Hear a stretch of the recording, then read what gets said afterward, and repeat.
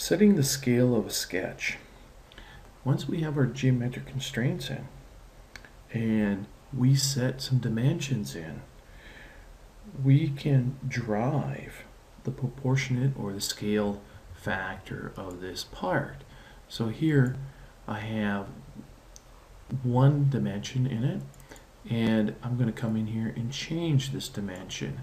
I'm going to change it from 1.1 or 1.25 or an inch and a quarter to 0.75. And when I do that, it changes the height of this, and everything else will change proportionately to that.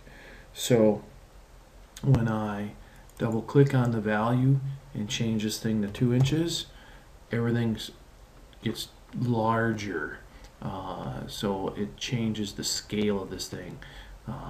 So if I come in here and change this to 1, it's really effectively scaling this thing in half because everything is tied to that proportion. So setting the scale is done automatically when we change the dimension of the sketch, when we apply the different dimension of the sketch. It all gets scaled proportionately. But